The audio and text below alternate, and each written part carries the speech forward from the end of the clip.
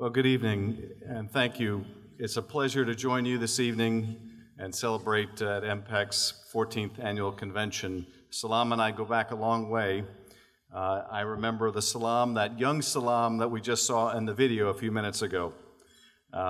As a state senator and a member of the House, I've worked with MPAC for many years now, as well as the broader Muslim community here in Southern California, to improve relations between the faiths, to promote tolerance, understanding, and equality.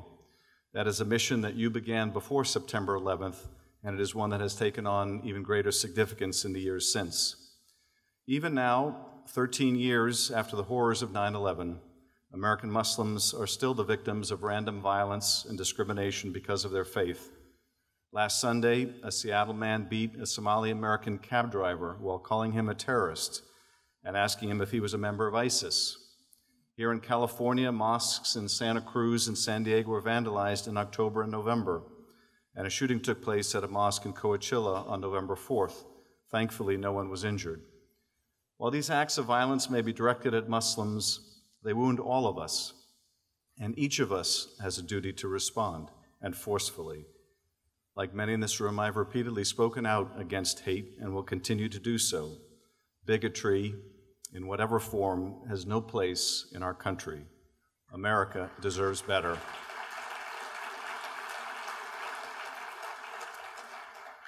One of the distinguishing features of American experience has been the degree to which religious and ethnic communities have been integrated into our society and rejected the perverse lure of violence.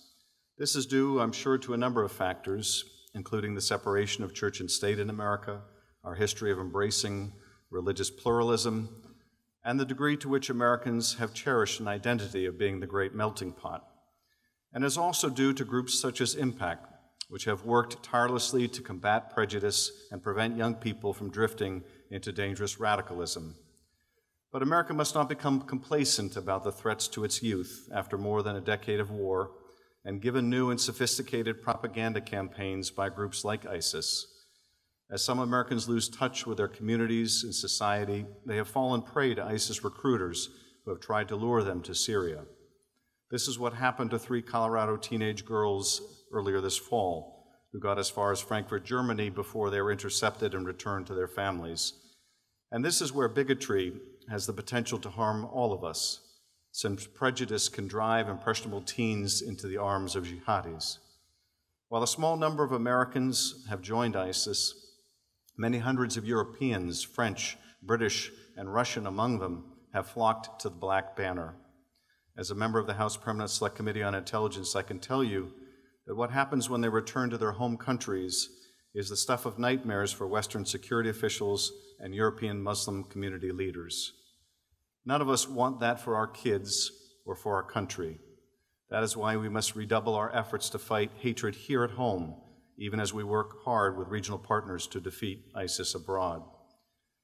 And if we're to confront hate, if we're to see the true spirit of all the great faiths like Islam, and if we're to forge a new community of all of God's children here and around the world, I can think of no better person to lead that effort than Rais Buhyian. Rais was born in Bangladesh and moved to the United States after serving as a pilot in the Bangladeshi Air Force. Rais first moved to New York City and then to Dallas to seek career opportunities in computer technology. Just weeks after 9/11, while working as a clerk in a friend's gas station, Rais was shot in the face by a white supremacist named Mark Stroman, as we have just heard. Stroman called himself the Arab Slayer. Rais thankfully survived the attack but lost the use of one eye and still carries dozens of shotgun pellets embedded in his face. Stroman confessed to shooting Bhuiyan and killing 2 other South Asian workers and was sentenced to death. And here is where the story of Rais Buhyian, a victim of a senseless and brutal crime, became a story of love triumphing over hate. Rais, as we have heard, mounted a nationwide effort to save Stroman and to have his sentence commuted to life in prison. Rais' pleas for mercy even reached the U.S. Supreme Court, but were ultimately unsuccessful, and Stroman was executed in 2011. In the hours before his execution, Rais spoke with Stroman. "I forgive you," Rais said, "and I do not hate you." Stroman responded, "Thank you from my heart. I love you, bro. You touched my heart. I would have never expected this." Rais replied, "You touched mine too." In the years since Stroman's execution, Rais has continued with his World Without Hate campaign to promote healing, compassion, and forgiveness. Rais' inspiring story has not only been turned into the book by Anand, who has shared his thoughts with us this evening, but is also being turned into a movie by Oscar-winning Catherine Bigelow. 1 year ago, the world lost the great Nelson Mandela, a man who, like Rais, was able to find forgiveness in his heart when almost any other person would have been consumed with bitterness and rage. But in his extraordinary life, Mandela learned an essential truth. No one is born hating another person because of the color of their skin, or his background, or his religion, he wrote in his autobiography. People must learn to hate, and if they can learn to hate, they can be taught to love, for love comes more naturally to the human heart than its opposite. In the aftermath of the worst moment of his life, Rais learned that lesson of love, and he has dedicated his life to sharing it with us. It is humbling to share the stage with him this evening. And his life reminds me of one of my favorite passages in the Old Testament. It comes from Micah, and it says, "What is required of us but to do justice, to love mercy, and to walk humbly with thy God?" I can't imagine anyone who more clearly embodies that ethic and that spirit than Rais Buhyian. It gives me great pleasure to introduce Rais and to present him with the Muslim Public Affairs Foundation Human Relations Award to Rais Buhyian in recognition of your commitment to the Islamic value of mercy, boundless compassion, and courage to speak truth over fear. Congratulations.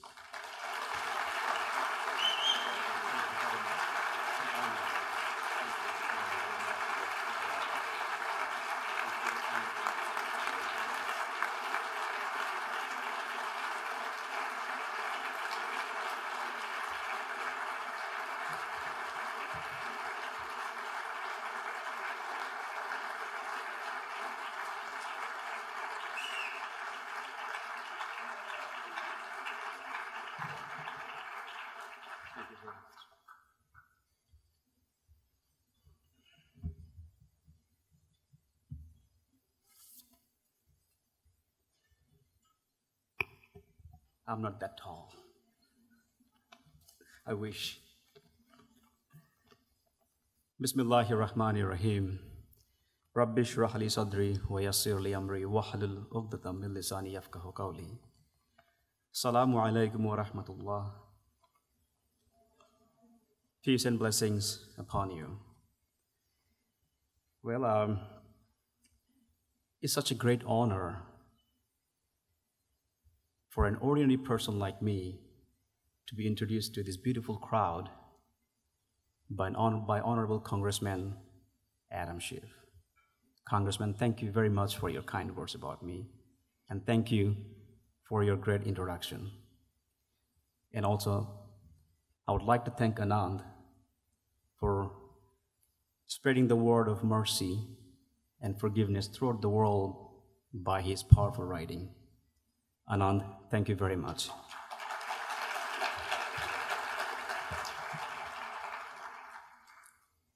Well, 6 years after electing a black president, race relations are at a new low in the United States. A few decades ago, a black man was lynched every other day. Today, a black man is killed every other day. But that doesn't mean the rest of the people in the US are living without any fear. The Latinos, Arabs, Asians, and whites, everyone living under the fear. Fear of unknown, fear of the other. And if we want, we can improve that. We can overcome the fear. blessed with enormous resources. We are the richest nation on earth, yet our inner cities are replete with thousands of homeless men, women, and children, many suffering mental health issues, hunger, ill health, and abject poverty. America can end homelessness and hunger, and America deserves better. So we are to investigate this idea today that America deserves better. Well, that seems fairly simple to me, but let's take it apart first. America, who is that? Can we at least agree that it is not anything exclusively? It is not white, brown, black, red, yellow, not male or female, not rich or poor, not police or criminal, not Muslim or Hindus or Christian or Jews or Buddhist or atheist or any other belief system, not Democrats or Republicans or independent, but all of these things, all of us, we are America. So we deserve better. Well, but better implies a comparison. To what? Then what? What is the not good enough that we have, that we deserve to be better than? Well, for example, I look at Ferguson and at unrest in the New York City. I look at a challenged educational system that leaves some of its students entirely unequipped to participate in the American dream. I look at bitter partisan US Congress. Who causes all of this? We do. But before we find out, I ask myself, what is the common thing in all of this situation? And I think that the answer is blame. Because it is easy to point fingers instead of taking responsibilities. Well, I know something about blame. I personally know that. It was tempting not to blame all the whites in the USA because of the white supremacists who shot me in the face from 4 feet away and killed 2 other innocent South Asian men, and told the news media after he was arrested that what he did, most of Americans wanted to do, but didn't have the courage. He claimed himself as a patriot and as a true American, and he blamed me and my kind for 9/11. And I know that it was until I stopped blaming him and until I saw that he too was a victim like me, and that he never had received the education that might have allowed him to see me instead of my brown skin and hear my words instead of my accent. But he never got the chance. When I allowed myself to see all that and saw him as a human being like myself and that he hurt too, I was able to forgive him, and I was able to run a campaign to save his life. And in that moment, I was able to close the most painful chapter in my life. And why I said that was the most painful chapter in my life, you have heard something about that from Congressman Adam Schiff's speech, but I'll go ahead and do it very briefly.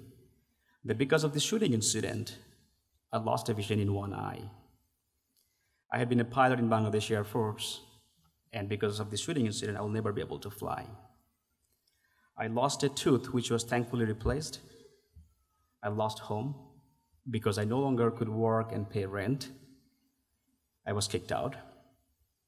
When my father heard that I was shot in the face, he suffered a stroke. My medical bills were piling up, $10,000, $20,000, $30,000, it went up to $60,000. And every week I was receiving letter from different, from hospitals, from paramedics, ambulance service, from doctors, and I didn't know what to do with that. So with a big hope, I reached out to Red Cross. But finally they told me that I qualified for only 1 week's worth of groceries. I still like Red Cross because what they do for humanity is all over the world. It's a great organization. Not only that, thank you. Not only that, I lost my security. I developed some sorts of fear in my mind that if I go outside, somebody will shoot me again. So I stayed home for several months instead of going outside. I was depressed. It was one of the sad parts in my life, that few months I couldn't go outside. I received more than 38 pellets on my face, and I'm still carrying more than 35, and those pellets dug themselves into my skull. So when I touch my face, I feel it's bumpy. And finally, because of this medical treatment, doctor advised me not to fly, so I was not able to go back home to marry my fiancée, who had been waiting for several years. At some point, she thought I'll never be able to go back, so she moved on with her life, married somebody else. She is now raising a family with another man. And there are more, but I don't want to tell all those to bore you. But when I stopped blaming, I began to understand and repair and to heal. And more profoundly and more remarkable is that when my attacker, Mark Stroman, heard that his victims forgave him, he was reduced to tears, and he also began to change. I would like to show you a very brief video of Mark Stroman during last year of his life, after he had learned that a coalition of Muslims, Jews, Christians, Hindus, atheists, and many people from different walks of life were fighting to save his life, and that one of his victims was spearheading this effort. Let's play the video, please. Mr. Reyes, thank you for your inspiring act of compassion towards me. You have forgiven me. You have forgiven the unforgivable, and I have a lot of love and respect for you. For the Patels, the Hassans, thank y'all for what y'all have done. The question is, if I don't make it, what do I want you to carry on? Man, just what you're doing today is remarkable.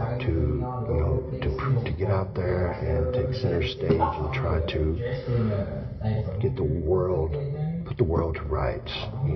That's a remarkable thing you're doing, and just continue with the human rights movement, because you are touching so many people.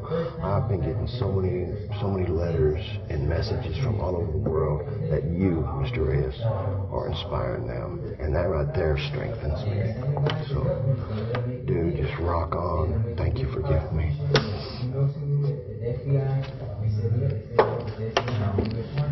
Okay.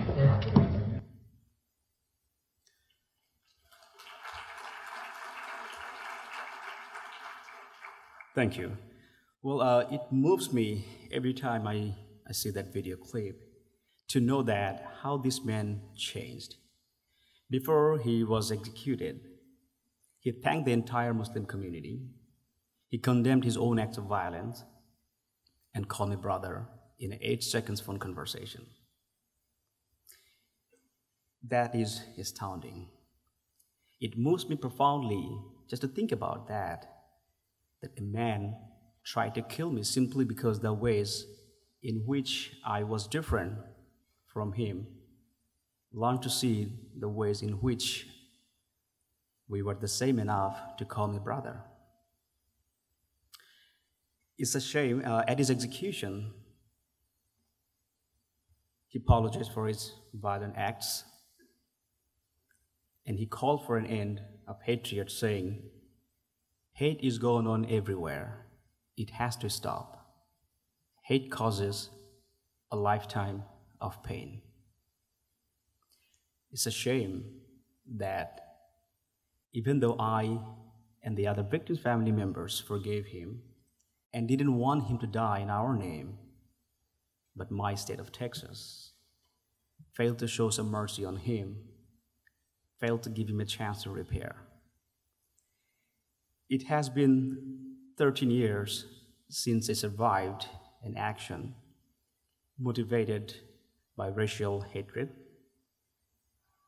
What has changed since then? Still, this mentality exists in many people in our nation to hurt others. How many years we need to go through this fear, ignorance, and mistrust? How many more American lives have to be affected before we say enough is enough? Well, it's a time America needs to understand, to repair, and to heal. America does deserve better. We deserve better treatment from ourselves. We deserve a country that stands on its own original creed that all men and women, of course, are equally created. We deserve to be cherished by our fellows in this great melting pot called America, and that requires that we cherish the same fellows, all of them, even the ones who have not yet learned to respect us. These are the ones these are the ones I think need most of our respect. It is very important that we do this very soon before our young people lose hope. I would like to share with you a letter from a 17-year-old high school student who was in an audience that I recently spoke to. And please excuse me that I'm reading some compliments to myself, but that is not why I shared this letter. I think this letter should be read in its entirety. And at the end, you will see why this letter concerns me. She says, "Dear Mr. Bhuiyan, thank you so much for coming to speak to my class the other day. I will go ahead and say the obvious. Your words, your story is inspirational and unbelievable. Living with Arab nationality today, as I do, is scary. The stereotypes that line the eyes of the people around you are scary. The clips you see on the news of your country are scary. But your words are powerful and your actions are strong enough to break through many American walls. Within the weeks before you came to my class, my pride in America had been wavering. I was blinded by the images of airstrikes we had sent killing thousands, the threats we were receiving, the complete chaos of Ferguson, Missouri. I saw the homeless on the street and heard the judgment of everything, leaving privileged mouths. I felt the blindness to those around me, taking for granted the gifts we have been given and how greedy it seemed all of America had become, including myself. As you shared your story that day, I became angrier. All I could hear was the negative in your story, how unfairly life had treated you. I was blinded until someone asked you if you still thought America was the land of opportunity. The American dream, you see, to me had become a historical phrase, something not still possible. Your answer, yes, shocked me. Not only did it shock me, but it pulled my blinders away. I'm able to see that again, that despite our major flaws, we are still a great country. And for that, I thank you. This young girl needed to hear that blame is not productive, that mercy, forgiveness is possible, and that yes, there is life. There is vitality after failure. We will fail, we will fall, all of us. But we must forgive ourselves and one another. If we expect perfection, we will be eternally disappointed. If instead we teach our young people that imperfection is part of human condition, and that tolerance and forgiveness are required of all and for all, then we still have a chance. They will still be able to believe in this great country. It is essential, it is very important that they do. And that's why I tell my story. And that's why we all must tell our stories, because our children need to hear them. America deserves better. Let that begin with us. May we all work together toward giving America what it deserves. And may that come back to us as a karma. Thank you very much for your patient hearing. Thank you.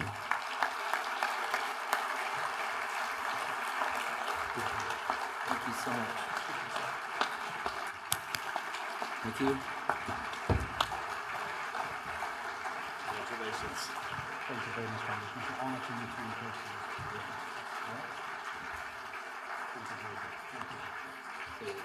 Ladies and gentlemen, Rais Buhyian. Thank you, Lord. Take one last picture.